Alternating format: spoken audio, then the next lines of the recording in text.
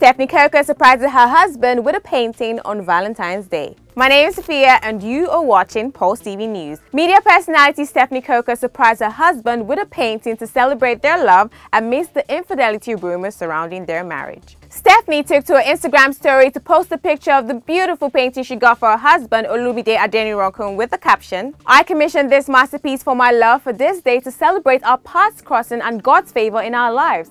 So grateful at Ayogun Kingsley Fine Art was able to bring this to life. Happy Valentine's, love."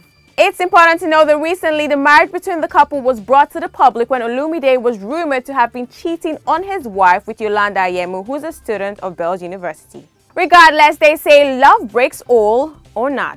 Don't forget to let us know what you think in the comment section below. For more news stories, visit our website, follow us across all social media platforms, and subscribe to our YouTube channel. Till I come your way next time, my name is Sophia, and you have been watching PulseTV News.